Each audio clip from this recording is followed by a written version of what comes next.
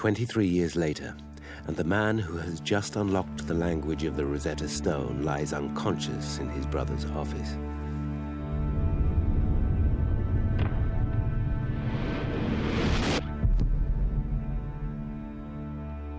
Having called for a doctor, Jean-Jacques desperately tries to revive him.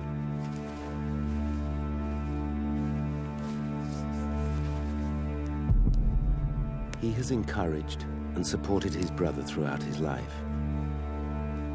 When the younger Champollion was just 9 years old, it was Jean-Jacques who arranged for his private tuition in Latin.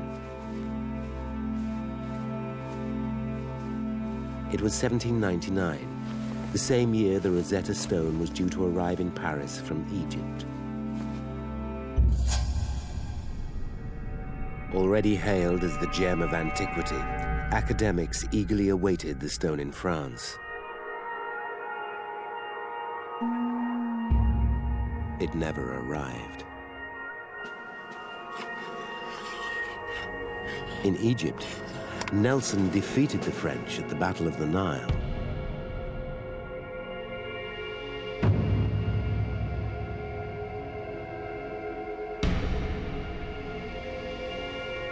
With British soldiers at the gates of Cairo, the French petitioned for an armistice that would allow them to keep the Rosetta Stone and other treasures they had acquired.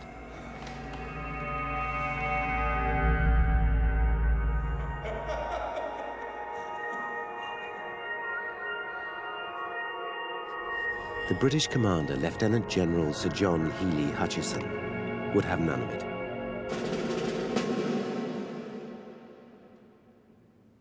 Since the fate of arms has decided against you, I demand the execution of the surrender on this point.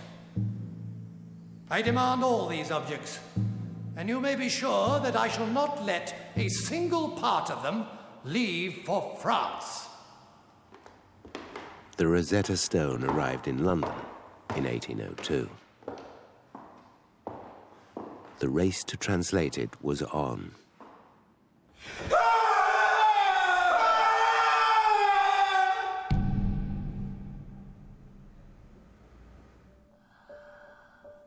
"20 years later, no one knows that Jean-Francois Champollion has finally unlocked the lost language of ancient Egypt.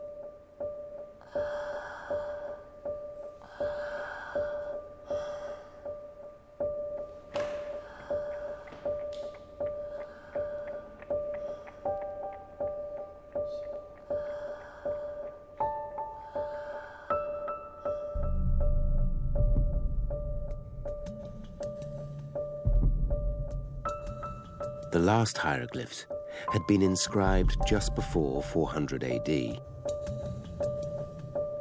But knowledge of the script died out after the Arab conquest of Egypt.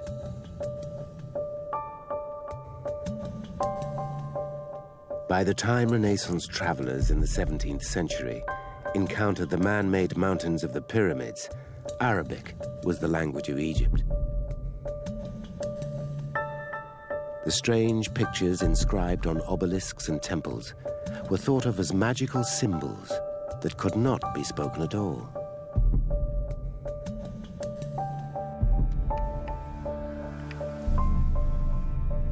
Champollion's fascination with hieroglyphics started when he was just 14. At the age of just 18, he was made professor of ancient history in Grenoble. And the following year, in 1810, he had delivered his first paper on the stone. The inscription on the Rosetta Stone presents the Greek name of Ptolemy. It could not be expressed in the hieroglyphic part of this monument if these hieroglyphs did not have the power to produce sounds. Not just a written, but a spoken language, Champollion believed that hieroglyphs could create sounds. It was a radical proposition.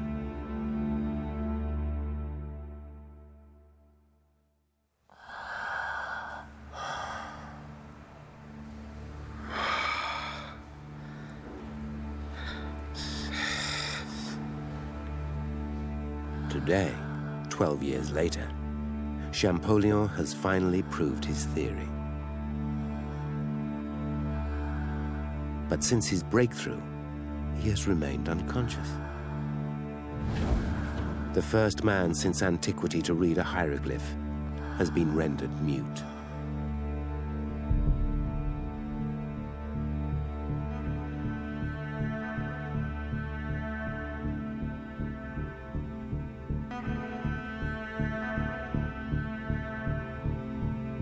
Champollion had never been to Egypt, never seen a hieroglyph in situ, and certainly never seen the real Rosetta Stone.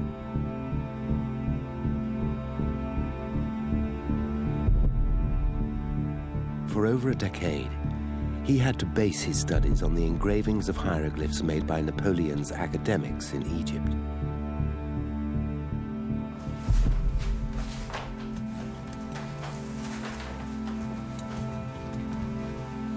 Frustrated by the copy of the stone that he worked from, and by the lack of comparative material, at the same time he was haunted by the fear of being beaten in his quest. In 1816, Champollion faced a significant challenge from a rival, worse, an Englishman. Thomas Phenomenon Young, a physician, philosopher, and physics teacher.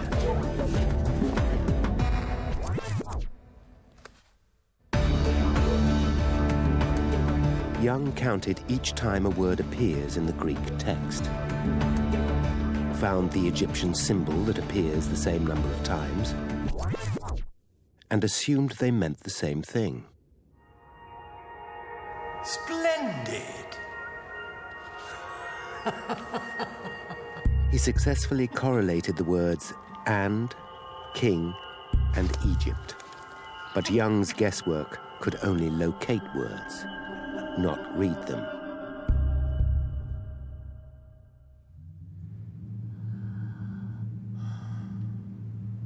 Six years later, and Champollion has successfully read a hieroglyph. Quite how remains trapped in his unconscious mind.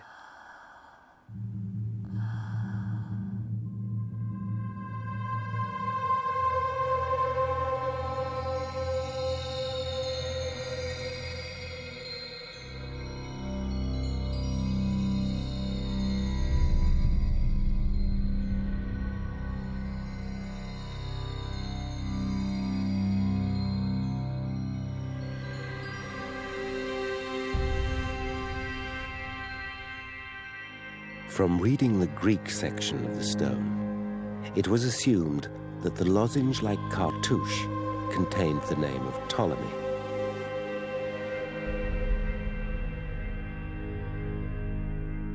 Champollion believed that the signs in the cartouche each represented a different sound.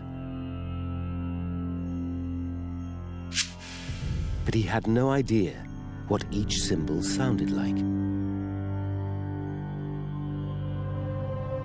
To enable and prove the decipherment of a word, Champollion realized that he needed to compare a pair of names in which the same signs recur.